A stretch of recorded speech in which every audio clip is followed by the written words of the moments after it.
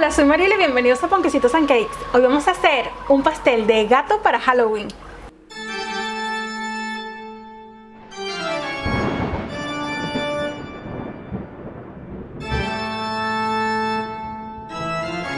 Se acerca Halloween y yo ya me estoy preparando con una divertida receta. El pastel que vamos a hacer hoy, inspirado en un gatito negro, es ideal para Halloween, sobre todo para niños, ya que es súper divertido y alegra a todo el mundo. Suscríbete al canal y activa la campana para que recibas la notificación de todos mis vídeos. En su interior vamos a colocar un bizcocho jugoso de chocolate relleno con una crema de frutos del bosque que podrás sustituir por fresa o frambuesa. Pero lo mejor de esta tarta es que al cortarla encontramos en su interior unos colores que tienen un contraste súper bonito, ideal para esta fiesta. Así que vamos con la receta. Esta es mi versión del pastel Black Cupcake especial para Halloween. La cantidad de ingredientes necesarios junto con las respuestas a las preguntas más frecuentes la encuentras en el blog de Ponquecitos and Cakes. Te dejo un link en el cuadro de descripción de este vídeo.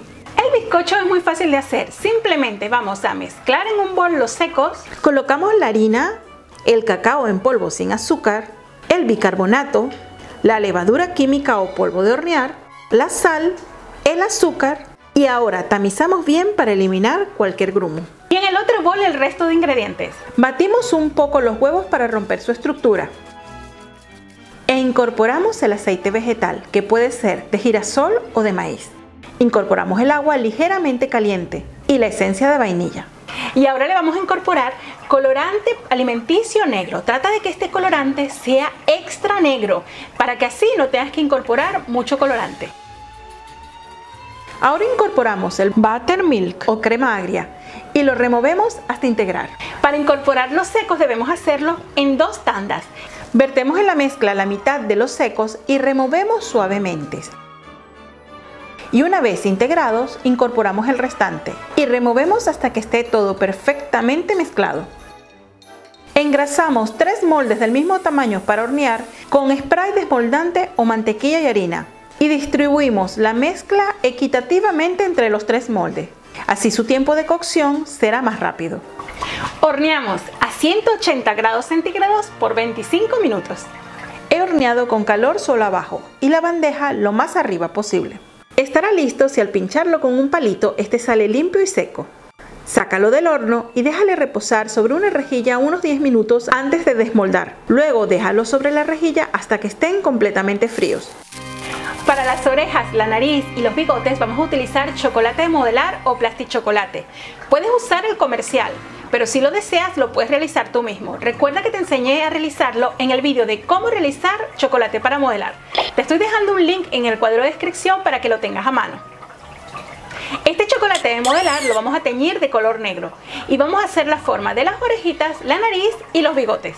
Para las orejitas hacemos una bolita. La aplanamos dándole una forma un poco triangular y luego cortamos uno de los lados para hacer la base.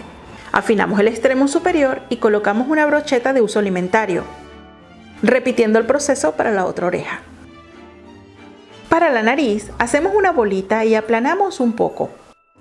Afinamos uno de sus lados y en la parte curva hacemos una marca en la mitad para dividir un poco y lograr un bonito corazón. Para los bigotes hacemos un churrito de unos 5 milímetros de grosor. Dividimos 2 espaguetis por la mitad. Abrimos el churrito por el medio e introducimos las 3/4 partes del espagueti y cerramos, para así lograr los 4 bigotes. Para los ojitos hacemos un pequeño churrito, lo dividimos en 2 y le damos la forma. Para el color brillante dorado podemos utilizar colorante en polvo alimenticio dorado y lo vamos a aplicar con una brocha gorda o también lo puedes aplicar con el dedo. También puedes utilizar purpurina comestible y darle así un poco de brillo para que quede esta tarta muchísimo más bonita. Ahora vamos a realizar nuestro sweet merengue buttercream. En un cazo a baño María colocamos las claras de huevos y el azúcar y removemos constantemente hasta disolver totalmente el azúcar. Vertemos en un bol y batimos a máxima velocidad hasta lograr un merengue de picos blandos. Comprueba que el bol esté templado y no esté muy caliente, ya que si no la mantequilla se derretirá. Una vez se enfríe un poco, incorporamos poco a poco y a velocidad media la mantequilla, ligeramente ablandada. Si durante el batido pareciera que se te está cortando, no te preocupes, continúa batiendo hasta obtener una crema brillante y sedosa. El tiempo va a ser unos 10 minutos.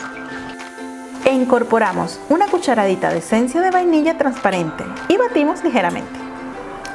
Este delicioso merengue buttercream lo vamos a dividir en dos partes.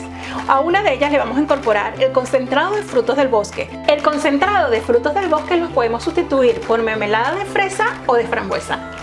Removemos un poco y le vamos a teñir con un poquito de colorante en gel de lila o rosado para hacer ese color muchísimo más bonito. Puedes usar también un tono neón si lo quieres, con un color muchísimo más llamativo. La otra parte la vamos a transformar en un sweet merengue buttercream de chocolate. Y una vez ya lo tengamos realizado, le vamos a incorporar colorante negro. Derretimos el chocolate y lo dejamos templar un poco antes de incorporar. Es importante, una vez apliques el colorante, dejar reposar unos 20 minutos, ya que el color se hace más intenso pasado el tiempo y así no colocarás más color de lo necesario. Para armar nuestro pastel, nivelamos los pasteles a una misma altura, con la ayuda de una lira o cuchillo. Ahora rellenamos con nuestra crema de frutos del bosque, fresa o frambuesa. Puedes valerte de una manga pastelera para que el relleno te quede más uniforme, intercalada con las capas de bizcocho. Una vez colocado el relleno, la llevamos a refrigerar por 30 minutos. Pasados los 30 minutos, aplicamos la cubierta del sweet merengue buttercream de chocolate negro, colocándole una buena cantidad y alisándola con una espátula plana, haciendo un ángulo de 90 grados con la base giratoria. Para esto puedes usar una espátula de metal o plástico. Para la textura, puedes usar una cuchara o una espátula pequeña y dándole pequeños toques, hacemos esta textura que simula el pelo del gato. Llevamos a nuestro soporte y colocamos las orejas, nariz, ojos y bigotes. Te recomiendo refrigerar antes de disfrutar. Este pastel se mantiene perfecto durante 3 días y su bizcocho extra jugoso lleno de color es genial para estas fiestas de Halloween. Espero que te haya gustado la videoreceta de hoy y si es así, recuerda darle al me gusta y compartir con tus amigos. Suscríbete al canal y activa la campana para que recibas la notificación de todos mis vídeos. Nos vemos dentro de nada con otra videoreceta. ¡Chao! ¡Happy Halloween!